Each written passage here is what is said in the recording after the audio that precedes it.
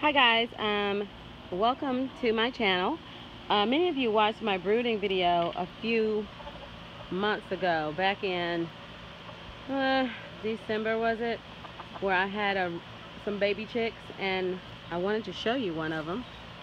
He's the Rhode Island white that's hiding behind the tree there near the doghouse, and he is a very hardy little rooster. He and his dad, they play a lot together, and he's very, very sexually active. So I guess right now he's about 6 months old. He hatched at exactly 21 days. He is not going to let anybody get close to him. Nobody. And I tried to keep him in a fenced area, but he wasn't having it.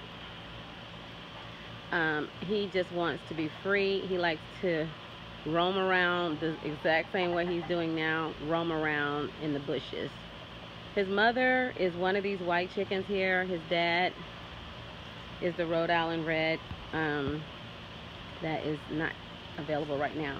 But I wanted to show him to you. He has a horse cock-a-doodle-doo, so it's not that loud. It's not sharp and loud like some other roosters cock-a-doodle-doos.